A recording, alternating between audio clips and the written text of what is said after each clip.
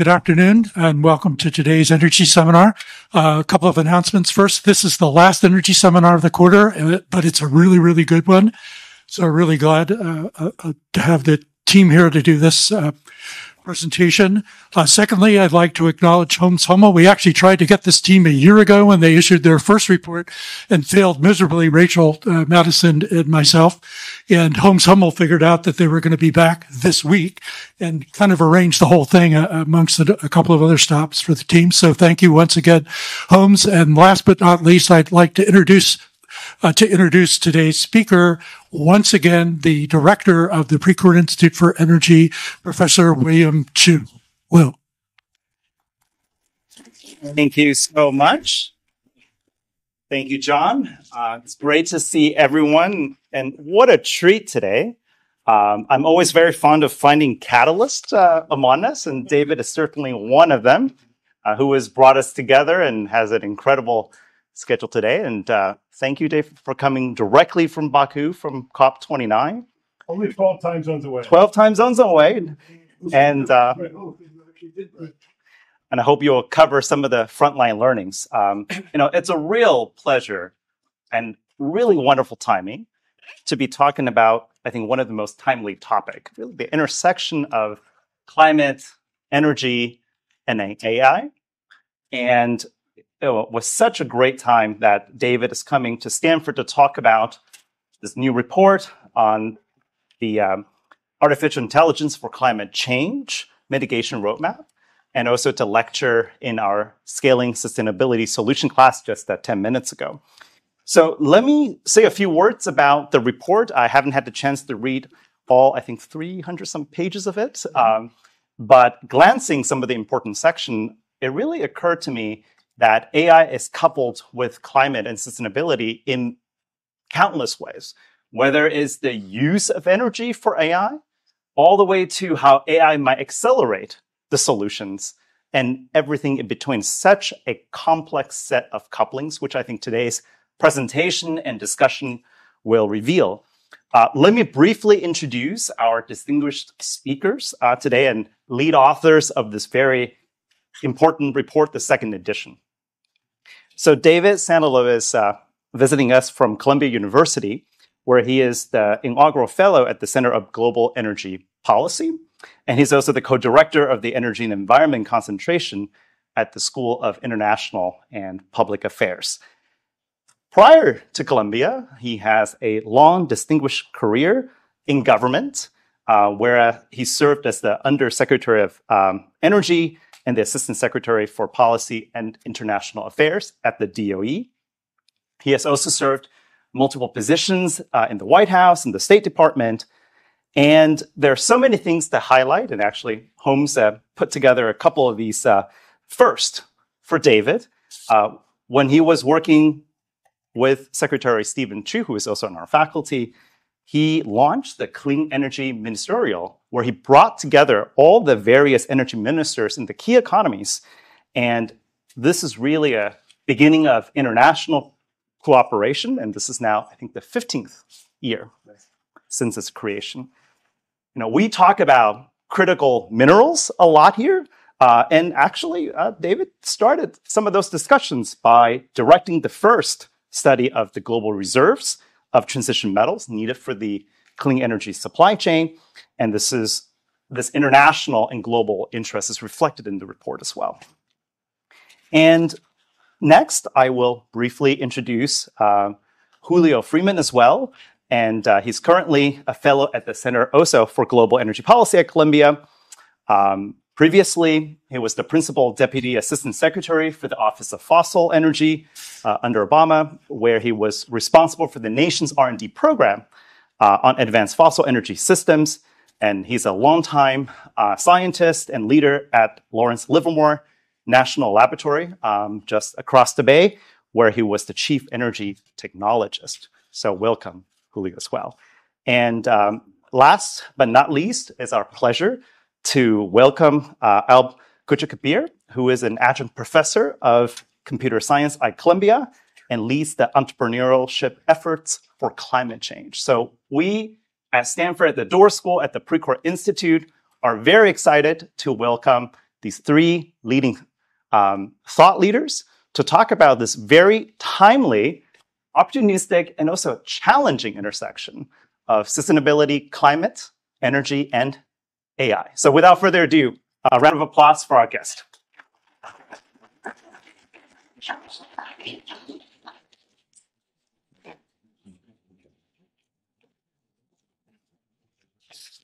Thank you, Will. I'm excited and honored to be here. It's just great to be here at Stanford and experience all the incredible intellectual fervor that's happening here on these issues. We're going to give you a briefing on our report for 20 or 30 minutes and then throw it open for discussion, comments, and questions, because I know there's enormous talent in this audience, and we really want to have a discussion more than just talk at you. It's really fun to be here. It's fun for me to see a couple of old friends in the audience. I want to acknowledge Holmes Hummel, who did an amazing job organizing this day. So thank you, Holmes. And so I hired Holmes 15 years ago at the U.S. Department of Energy. I certainly have never made a better hire in my life, that's for sure. Unbelievable. And basically from the time I hired Holmes, I did whatever she told me to do. And it ended up being a really, really good strategy. And so Stanford is incredibly fortunate to have Holmes here. Stanford is also incredibly fortunate to have Dave Hayes here. Dave, who a friend of many years, former twice Deputy Secretary of the Interior. And thank you, Dave, for coming. But not just, but a real thought leader on energy, environment policy in the United States. So this is a little bit of an experiment. This is like, we released this report a few days ago in Baku. And this is, I guess, now the third time we've spoken about it. So we're kind of learning as we go along. The report has got 25 co-authors, some of whom are listed here. And it's the second edition of report. We did the first edition, as John referred to, last year. And the question of the report is, how can AI help reduce emissions of greenhouse gases? That's the core question that we are asking. AI is this incredibly powerful tool that's gotten stratospheric levels of attention since ChatGPT came out 2 years ago. The question we look at is, how can AI help reduce emissions of greenhouse gases? In this second edition, we have 17 chapters. We wanted in the second edition to do more than just talk about possibilities. We wanted to propose ways to actually take action. And so every chapter has 5 to 10 specific actionable recommendations. So in total, over 100 recommendations are in this report. And each one is key to specific stakeholders. Each one starts with a subject like government, philanthropies, universities, what they can do. And goes on from there. And it's available online in these 3 places. We're actually getting a version of it up on Amazon for sale as a hardback copy, since some people like to absorb it that way. If the first 2 websites here, you can download individual chapters as well as the entire 334-page PDF. Here's the table of contents, just quickly. We start with introductions to AI and to climate change. Our goal is to help inform people who may not be experts in either of these topics, as well as to provide a technical level of detail that'll be helpful for even for experts. We look at 8 different sectors, which you can see here. And you might, I'm curious, you might just pause for a moment, and I wonder how many people here are working in any of these sectors. Do any of these sectors relate to what you're doing? And if so, you might find this interesting. And then we have cross-cutting topics. We have, I think, a very interesting article written by a natural language processing expert on large language models and, broadly speaking, what they might do to fight climate change, greenhouse gas emissions monitoring, materials innovation, and these other topics that you see. So we have lots and lots of detail in this report. We decided, particularly for press consumption and broader consumption, important to really distill this down into 5 key takeaways. And Julio and Alp and our 2 other kind of lead co-authors spent a lot of time in July and August, I think, trying to figure out what are our main messages. And here's what we decided the main messages are at a pretty high level of generality. The first, AI has significant potential to make contributions to climate change mitigations in the years ahead. Kind of start right there. It has a lot of potential to make a difference, both incremental gains, such as improving efficiencies, It's already happening. And then transformational gains, particularly I think in the area of materials innovation. That's one pretty exciting area. There's transformational gains, I think, in greenhouse gas monitoring as well. And we'll come back and talk about these. A second key takeaway is that greenhouse gas emissions from computing operations for AI are today less than 1% of total greenhouse gas emissions, and probably a lot less than 1% of greenhouse gas emissions. And that, I think, is a little bit contrary to the media narrative on this, to the extent there isn't. I think we see a lot, I've at least seen a number of articles starting to equate or even equating AI with crypto, and suggesting that there's big power demand and massive greenhouse gas emissions from AI. I spent a fair amount of time this summer digging into the literature on this. And I think, at least to the extent the literature exists today on this, and it's, I think that undoubtedly the 1% is an upper bound today. But as this says, it's very likely to increase in the near future because we have AI power, demand for AI is increasing significantly. The efficiency of hardware and software is increasing as well, but demand is increasing, use is increasing, and so it's likely to increase. And in the long run, it is quite unclear whether AI will be a good thing or a bad thing for greenhouse gas emissions. You can construct scenarios where AI ends up significantly decreasing overall greenhouse gas emissions, but you can construct scenarios where the opposite is true. So if that's the case, if we have the potential to use AI to decrease greenhouse gas emissions, what are the barriers to that? The two principal barriers are lack of data and lack of trained personnel, and we get into a fair amount of detail on that in different sectors. A fourth key point is that trust in AI systems is essential. There's no way that AI can realize its potential to do good unless it is trusted. And there are enormous barriers to trusting AI right now. There's concerns about bias, privacy, mis and disinformation, safety, security issues. And as you think about AI and its potential to do good, it's really important to think about all those concerns and how they can be addressed. And then a final key takeaway is that every organization with a role in climate change mitigation should consider opportunities for AI to contribute to its work. That's not happening now, I think, but NGOs, government ministries, certainly businesses, every organization should at least be considering opportunities for AI to contribute. So we don't have time to cover all 17 chapters without putting you to sleep, but we're going to cover a few of them, starting with our chapter on Introduction to AI, which was written by Dr. Kuchu Kelber, otherwise known as Alp. Yes, you can definitely call me Alp. All right, so pleasure to be here. And given that it's kind of coming to close to the end of the day and we have a slightly dark room, let's try to make this a little bit interactive. So how many of you here are computer scientists by training? Show of hands. Okay. How many of you have at least visited OpenAI's website, ChatGPT, and tried it once? Okay, so the distinction there was like 2% to 98%. And so AI clearly is proliferating and really taking over, capturing the imagination of all of us, right? Not just the computer scientists. So what I'd like to do here is just take 2 slides to describe a little bit about how we think about AI and think about the different patterns that we're going to be highlighting as we go through the different sectors and talk about applications of AI in mitigating climate change in those specific sectors. So the first is a definition. There are many definitions of AI. Ours is, it's the science of making computers perform complex tasks.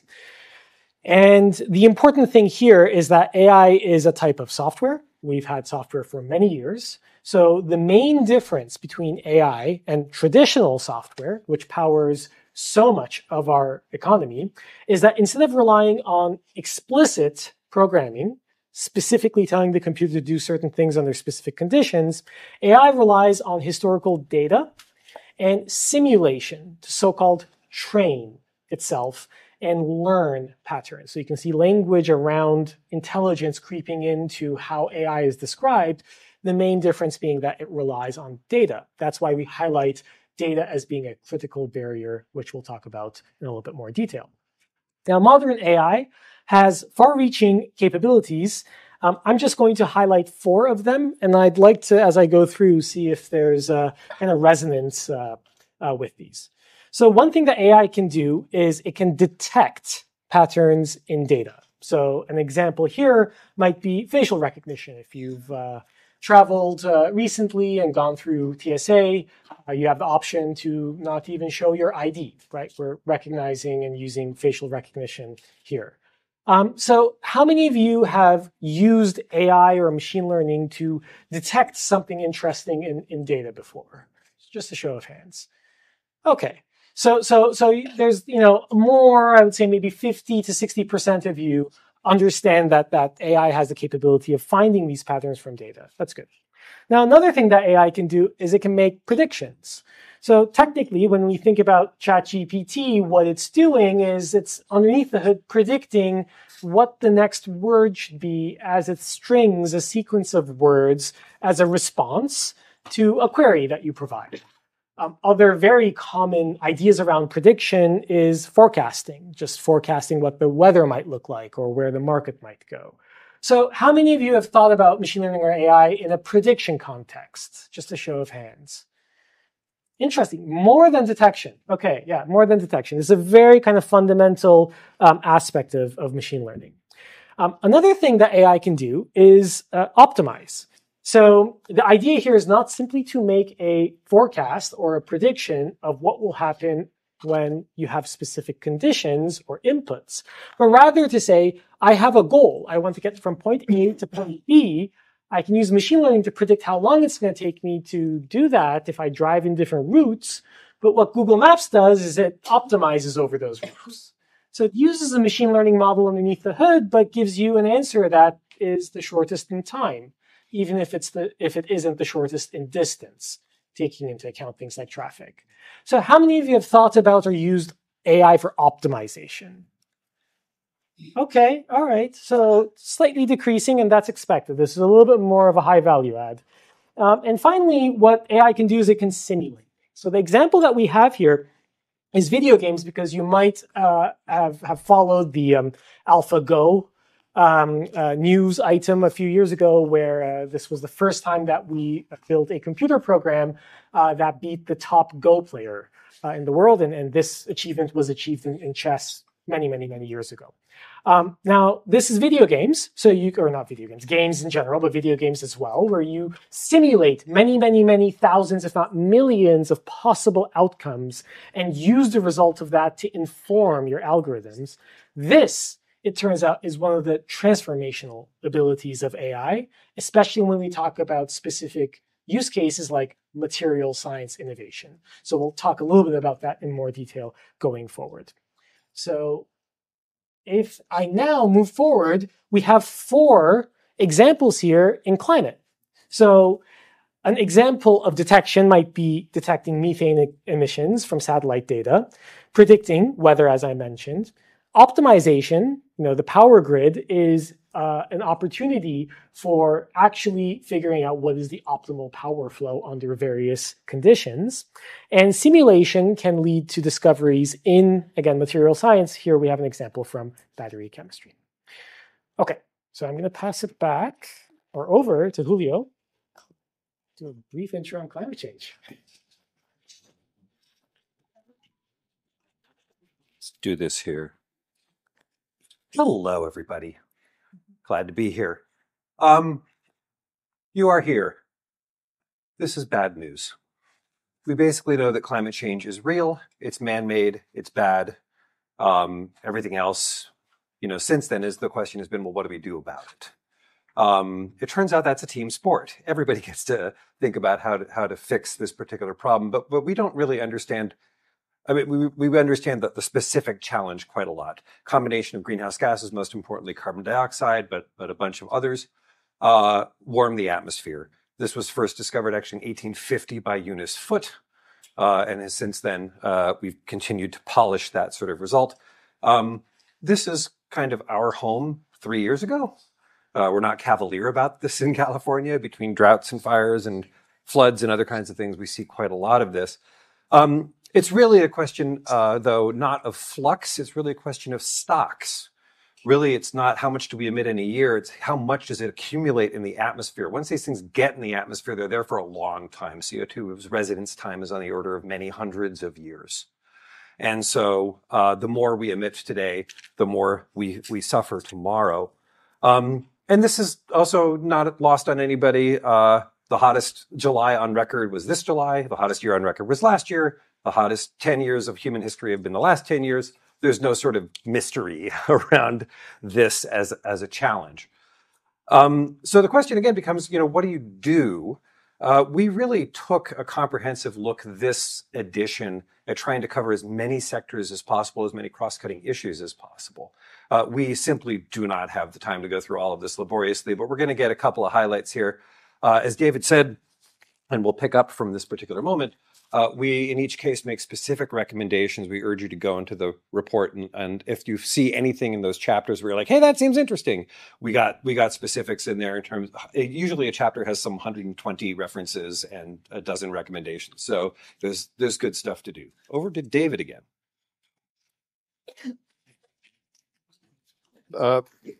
Thank you, and by the way, our chapter on climate change, Introduction to Climate Change, we're really honored. The lead author of that chapter is Ho-Sung Lee, who was the immediate past chair of the Intergovernmental Panel on Climate Change. So we're really honored that he would join our team and write on it. So we're just going to talk about a few chapters, and I think one of the most important is chapter on the power sector. And it's important because of the importance of the power sector to decarbonization, which is, I think, probably familiar to people in this room, 28% of greenhouse gas emissions today. But even more important, any decarbonization strategy depends upon electrification in many different sectors. So if we're going to achieve net zero emissions, achieve our climate goals, we need to grow the power sector as we decarbonize the power sector, which is a huge challenge. And to do that, we need innovative tools. And what we're looking at is, can AI be helpful in that venture? A first observation is AI is actually already helping decarbonize the power sector. Machine learning tools are helping optimize the location of transmission and generation assets. I think in siting solar and wind plants, in siting transmission lines right now, AI tools are being used for optimization. And then they're also being used at solar and wind farms to increase output, actually, with weather data.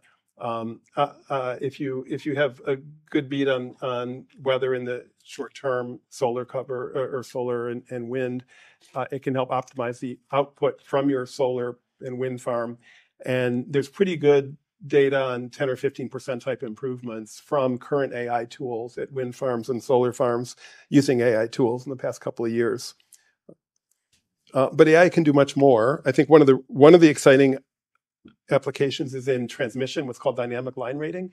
And you have to be very conservative in putting lots of electricity through a transmission line. Electricity is very dangerous. And so historically, only a limited amount of electricity has been able to go through a line. If you put sensors on that line that measure temperature, that measure wind speed, you can generate data which allows you to evaluate whether conditions are sufficient to increase the amount of electricity safely. And that's happening, but that technology depends utterly on AI tools to evaluate that data, because you're putting out so much data from the sensors that you couldn't, a human being couldn't just sit there and evaluate it. You need AI tools. So AI tools for dynamic line rating are increasing the flow through of on transmission lines by 30 or 40% in some experiments.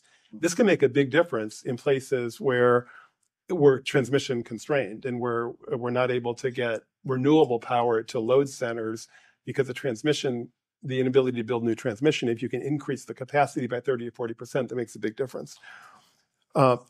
We need better optimal power flow analysis, and AI is critical there. And virtual power plants is an exciting place too. That's, for those who aren't familiar with the terminology, that virtual power plants refers to distributed collections of demand response capability and energy storage capability, being able to gather those all together. And for example, instead of building a new natural gas turbine to supply power during a period of peak usage, pool together demand response resources and energy storage resources and do that instead. And this too depends upon AI tools to evaluate all kinds of things. And with AI tools, we can do this and much more, I think, in the power sector.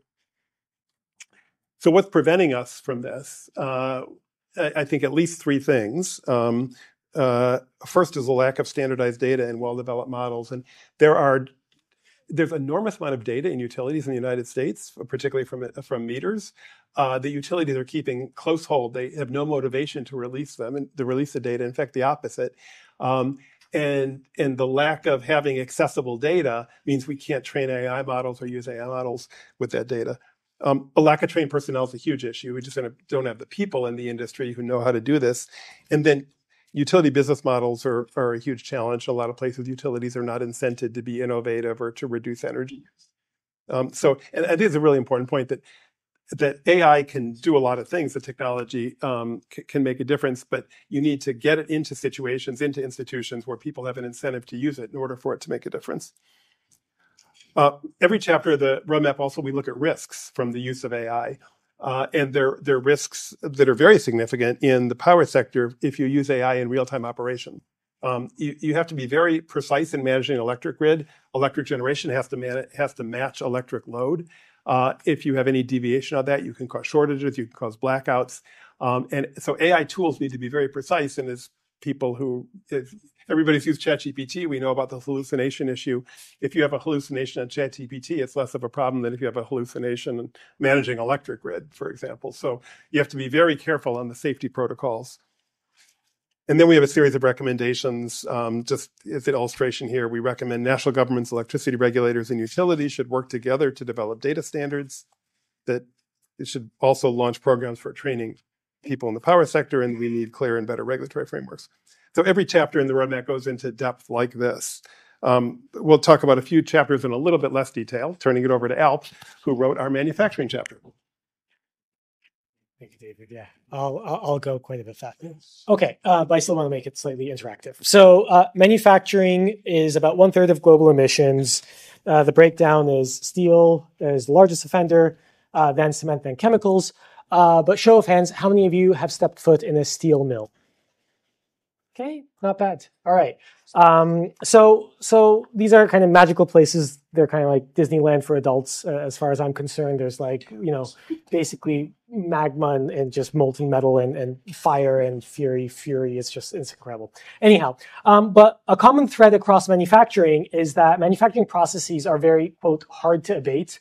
Primarily for two reasons. One is manufacturing processes frequently require sustained amounts of high heat.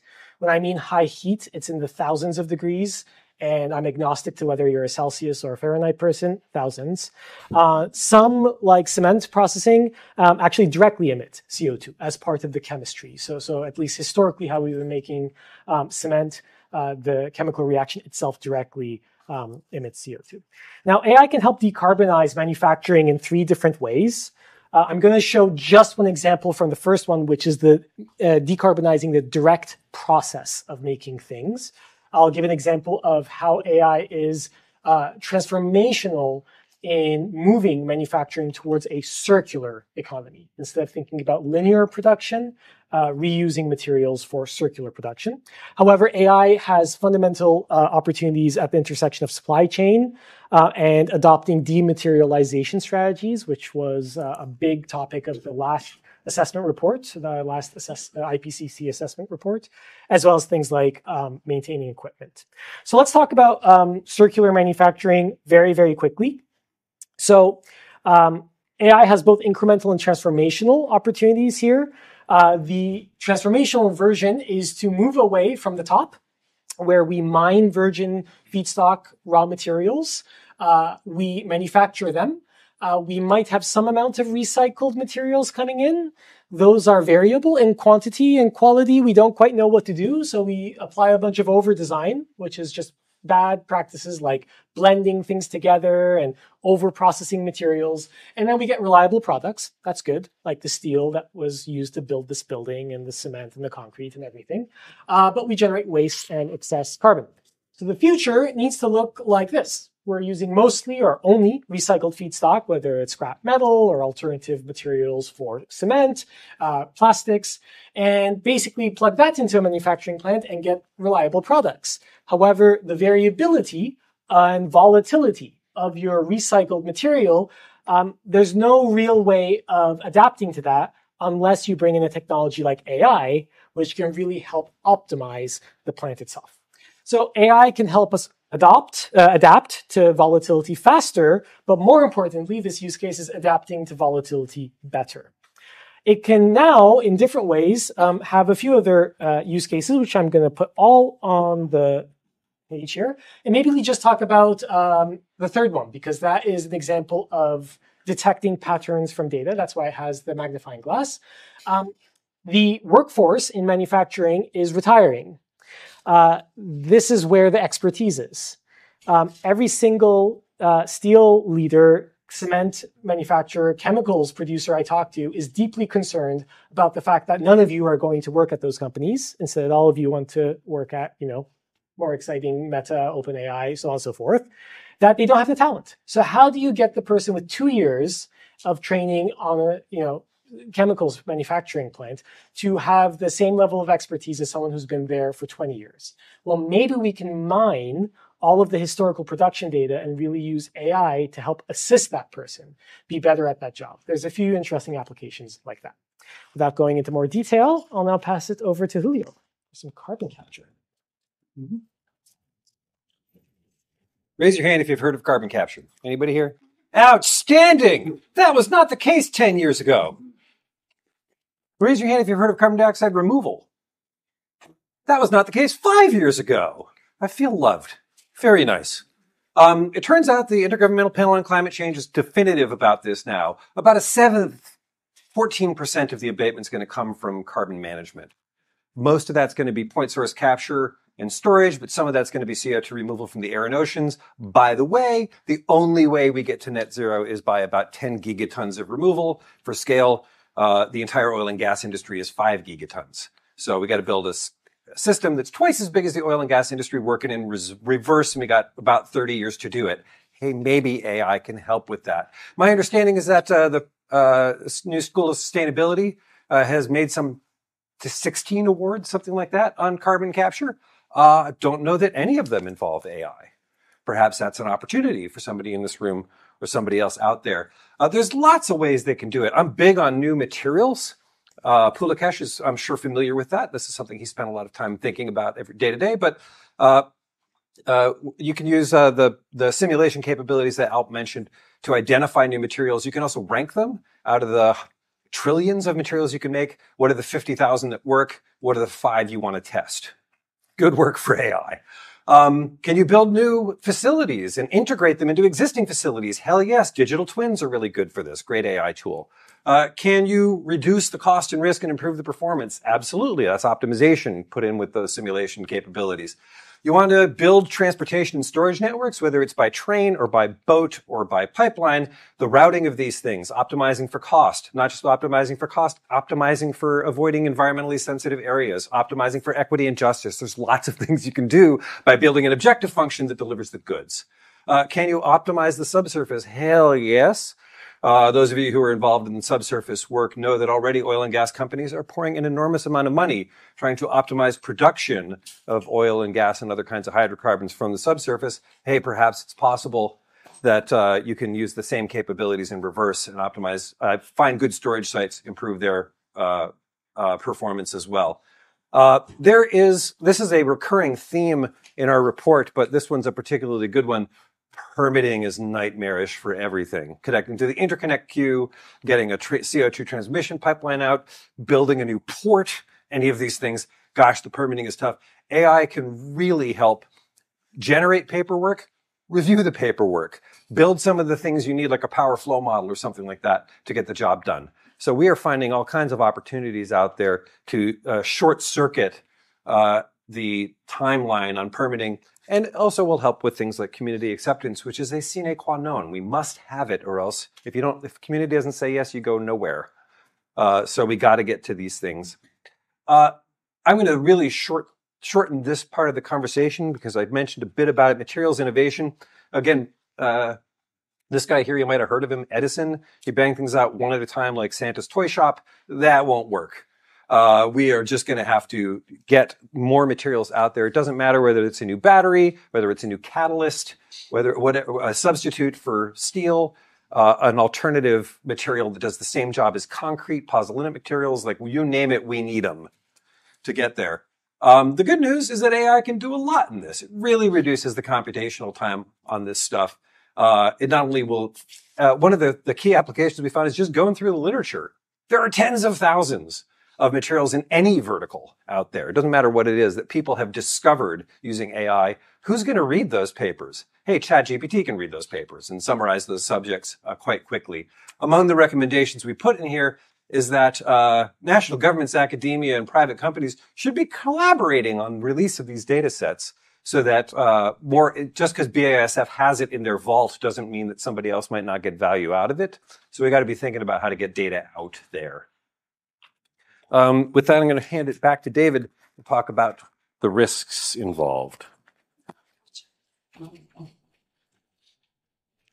Thank you, Julio. We are going to start to wrap up here. So we spent a lot of time talking about the opportunities, but it's very important to pay attention to the risks with AI as well, because they are very real. We divide them into three categories: content risks, safety security risks, and resource risks. Today, I'm just going to talk about the resource risks, and in particular, the greenhouse gas emissions that may come from AI.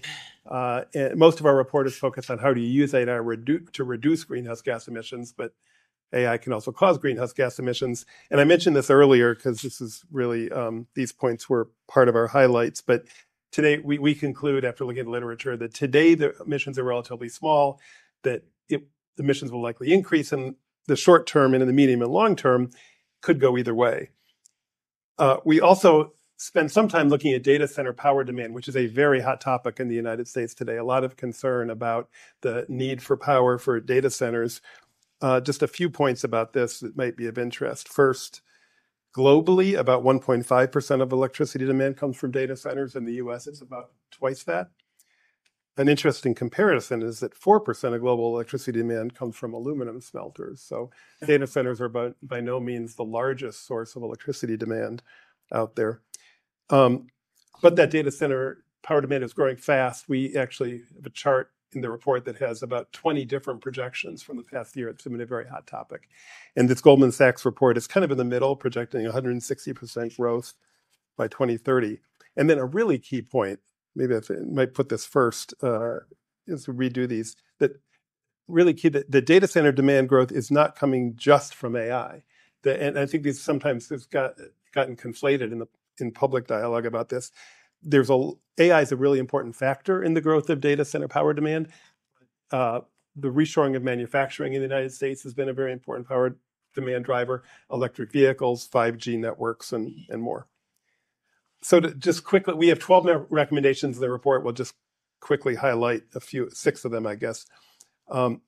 Every organization working on climate change mitigation should consider opportunities for AI to contribute to its work. That's kind of at the highest level of generality. If you're working in this space, think about what AI can do. Governments, businesses, philanthropies should fund fora in which AI experts and climate change experts jointly explore ways AI could contribute. I think our key conclusion looking at this is that the climate community and AI community needs to come together to work on this. And by the way, universities are a really important forum for this. I think there's almost no place better than universities to pull together people with high levels of domain knowledge. Universities have that domain knowledge. Universities have the convening capability. They have the prestige. There's a lot that Stanford and other universities can do on this front. Government should assist in developing and sharing data for AI, and companies with data sets relevant to AI should release them if they can. And there's an interesting example. About 5 years ago, Netflix did something called the Netflix Challenge. They anonymized a lot of their data and put it out into the public in order to, and gave a prize to whoever could come up with a better recommendation algorithm. And as a result of that, they got a better recommendation algorithm that has actually been dispersed widely. We've been thinking, are there ways that this could work in the energy sector? Are there ways that we can incentivize utilities or other businesses that have lots of data to put them out into the public? And love to engage with anybody who has ideas on that. Government should require all data center operators and model developers to disclose their emissions in power center. In other contexts, such as the toxic release inventory in the United States and many other areas, disclosure has been a very important tool. And I think disclosure could be a very important tool here as well. There is there was legislation, I guess there is legislation pending in the U.S. Congress on this topic, which I think is not going to go anywhere now. But I think around the world, having disclosure obligations for this would make a big difference. Every organization working on climate change mitigation should prioritize skills development, and then we recommend that all government agencies with responsibilities in this area should have special AI offices as well. I'm not going to go over the 5 key takeaways again. This is part of a series of projects, a series of roadmaps that Julio and I actually and some colleagues have been working on together for a number of years, funded by the Japanese Ministry of Economy, Trade and Industry and New Energy and Industrial Technology Development Organization. You hear important people saying nice things about what we did, which I don't have to get into a lot of detail about, but we're very glad they did that. And that's it. So thank you very much for listening, and we would love to hear any thoughts, comments, or questions.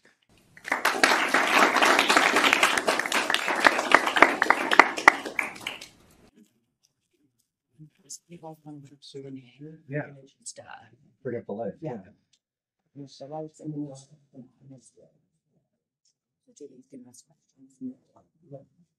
Terrific. We wanted. Yes. I have a question about your manufacturing slide. So, for example, you said the top 3 industries is steel, cement, and aluminum. So my question is, what incentives do they have to reduce their emissions? Is there because does it help save them money if they what incentives are there to reduce emissions in those manufacturers? So the breadth of applications of AI to reduce the carbon footprint of those sectors is broad. The only ones that have received any adoption to date are the ones that align with cost reduction.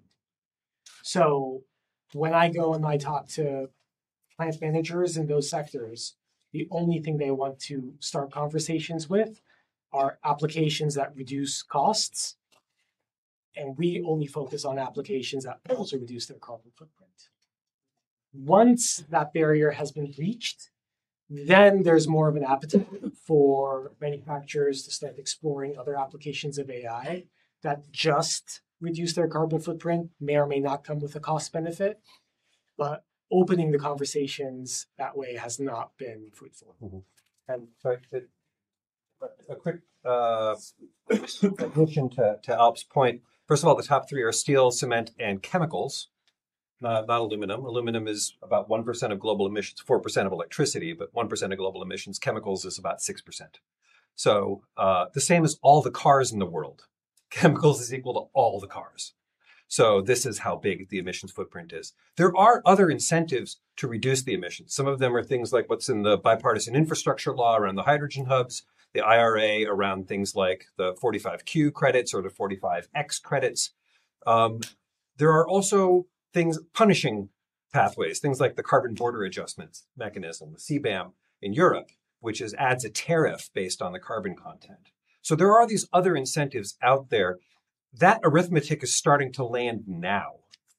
It did not, nobody really cared about this stuff 2 years ago. We were getting a lot of inbound from companies in Japan and Korea and Singapore going, oh, God, this carbon border adjustment is something we got to care about now. How can we reduce our emissions? So traditionally, this how do I reduce my cost through efficiencies and feedstock improvements and stuff, that's been the lion's share of this work. But as they are looking down the barrel of compliance costs, they may get more interest in other pathways. Could I just follow up? When you talk to these manufacturers, is there any underlying most excruciating pain points because I'm working with a startup team for manufacturing, so please. Let's take that offline. There's lots of pain points. Yeah, for sure. Yeah. I think when a lot of people think about AI, less glossy, they think about the big economic transformation and concerns. And I wonder how much you have addressed that in this report and how you think about that. I mean, your goals are really socially positive, obviously, in reducing climate change, but the structural shifts, it's a big deal. It's a big deal. Labor market shifts, you mean, and those sort of things? Yeah. Yeah. income that goes with it. Yeah, a huge issue. It's not a focus of this report. Right? Yeah. Focus is, as you guys saw, how do we use it to reduce greenhouse gas emissions? One of the reasons it's so difficult to say whether AI is going to increase or decrease greenhouse gas emissions is the economic transformation you're talking about. I think we're at a very early stage of the deployment of this transformational technology, which is really horizontal. It cuts across kind of every part of the economy, and how that's going to play out is very difficult to project at this point. There's some interesting proposals for rigorous scenario analysis on this, which it's another role, I think, for research universities, research organizations. I think that needs to be done, but at this point, that work really hasn't been done. I really resonate with all the main takeaways, and if I can take 1 minute to share a story on my side. So I, 10 years ago, worked with Stefano Armand in computer science at Stanford, and we were really one of the first to look at the intersection of AI and batteries. And it's actually taken about 10 years to see this being used in industry. Although the science, the engineering was all there 10 years ago, nothing has changed very much.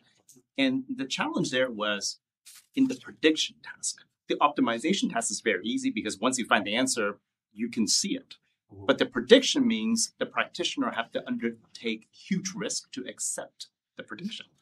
So what we found was that academia and startups have huge role to play here because they're the one who are willing to they can make the prediction and bet on the prediction. Whereas incumbents are usually very risk averse in relying on the prediction. And it's not until some of these predictions have been tested in academia, in startups, then the big participants begin to say, wow, then we should also take on the risk. So the question back to you is, are there ways to maybe assemble these exciting success stories and really show that the risks are somewhat modest and that the rewards are very high so that the big actors with the large balance sheet can get into this and start using it in a powerful way, especially for these tasks that comes with a very high price tag to test. Like CO2 capture, for example, it's going to be an expensive experiment to try out the predictions. That's a question. I mean, it's a really important question. Well, the story is fascinating. And it's my first reaction is I think we could do this just by research together a variety of success stories, disseminate them in a variety of different ways. But in some ways, it's also a question. It's a market structure question beyond AI, right? What's the risk appetite of large companies? I would hope the companies with large balance sheets, might be willing to take some of this risk. But they'll probably take the risk in a slightly different way. A lot of these companies with the big balance sheets, they would much prefer a mergers and acquisition pathway.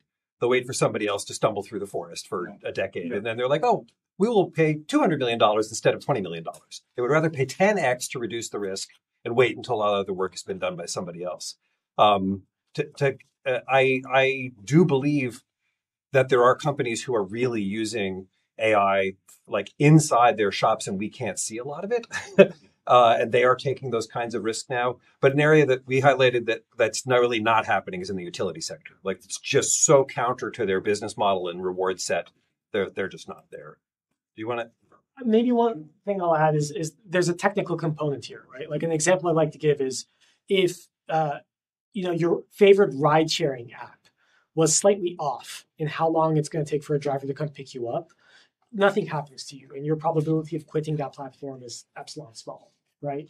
But the actual risk associated with following predictions blindly in these sectors can be huge. And so quantifying uncertainty is an important aspect of encouraging the adoption of AI in these challenging sectors. And that is a branch of machine learning AI that is harder to do, which is why technologies like companies haven't really leaned into it as much. It's still being mostly developed in startups and academia and so on and so forth. So, yeah. What I wanted to add to the discussion is, Julio, what you pointed out is, can we access the data in DuPont, Dow, BASF, looking to put the constraint on the prediction? Just in a chemical reaction, if you predict something, and then you have to make sure it is a scalable process. Can I make it?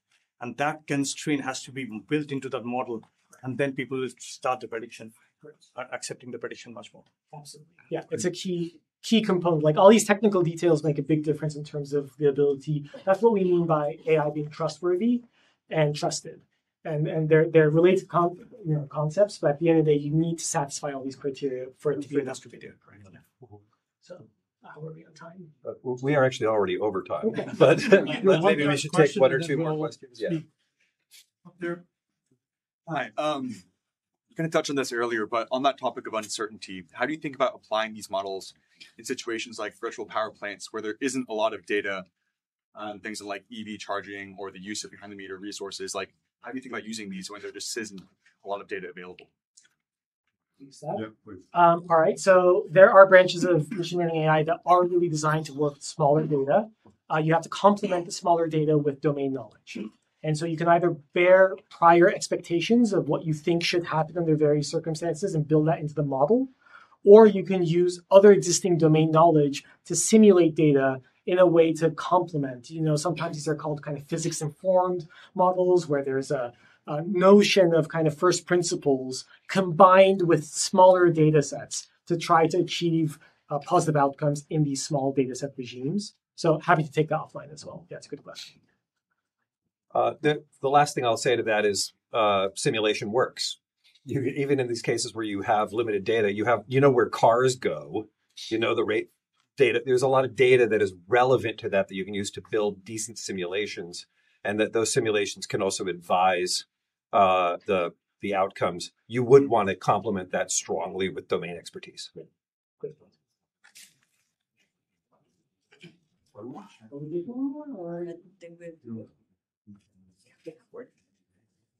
I will say thank you. Thank you